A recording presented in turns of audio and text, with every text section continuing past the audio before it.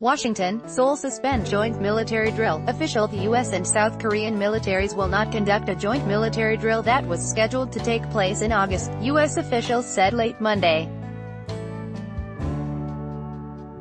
Following a historic meeting between U.S. President Donald Trump and North Korean Supreme Leader Kim Jong-un in which the two heads of state agreed to make peace on the Korean peninsula.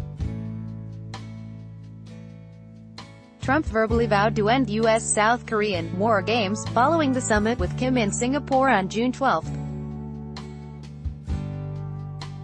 The Ulchi Freedom Guardian drill will not take place this year as it did last year, an official told Reuters. Meanwhile, Pentagon spokeswoman Dana White said in a press release on Monday that the United States and South Korea have suspended planning for a joint military exercise near the Korean peninsula that was scheduled to take place in August.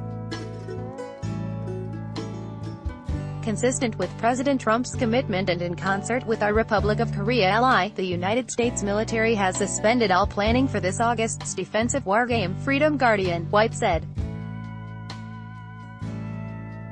There have been no decisions on subsequent war games, White said.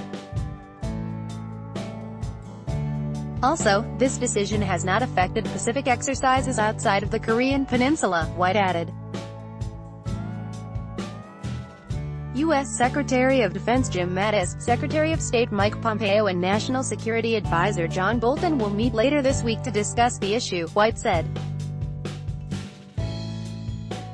Last year, Pyongyang requested the UN Security Council to discuss Ulchi Freedom Guardian on the grounds that it was essentially a rehearsal for an invasion of North Korea.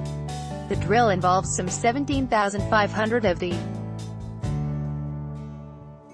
roughly 28,000 U.S. troops in South Korea, according to the Pentagon, and it involves the United Nations command forces from 7 countries, including Australia, Canada, Colombia, Denmark, New Zealand, the Netherlands and Britain.